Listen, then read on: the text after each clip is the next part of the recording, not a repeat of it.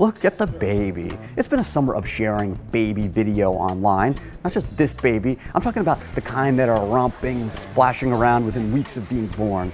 We've met Bella, an Asian elephant born July 7th. She's already a bit too big for the children's pool provided by her Fort Worth, Texas zoo. There was a milk-guzzling white Bengal tiger born in June in Lima, Peru, and rare footage uploaded in May by a wildlife conservation project of twin baby gorillas playing in the Rwandan rainforest under the watchful eye of Mom. Then there's the giant hit of the summer, Yuan Zai, the giant baby panda of Taipei, her cry sounding a lot like that of a human baby. In this footage, she's being reintroduced to her mother after 2 weeks recovering from an injury. Mom cradled her cub the way a human mom would.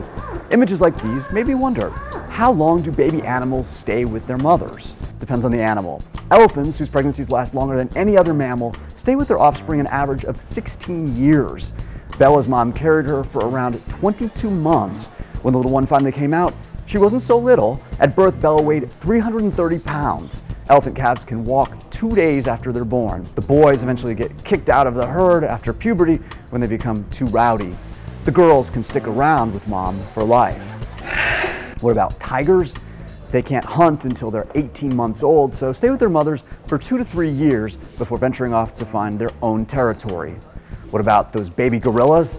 For the first year of their lives, gorillas are nearly always by their mother's side, adolescence lasting between 3 and 6 years. In the case of gorillas, it's the females who eventually wander off to prevent inbreeding.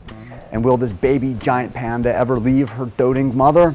Panda babies are helpless without their mamas for quite some time, unable to walk until 5 months old. They nurse until they reach 1.5, and then mama is ready to send her progeny off so she can have another baby. Pandas are loners. Once the kids are gone, they're gone. As compared to humans who, after raising the kids for sometimes 18 years, it's not uncommon for the offspring to come back for handouts or to stay in their old bedrooms. In fact, 36% of so-called adults between the ages of 18 and 31 live at home. Be ready, Princess Kate. That's the short answer.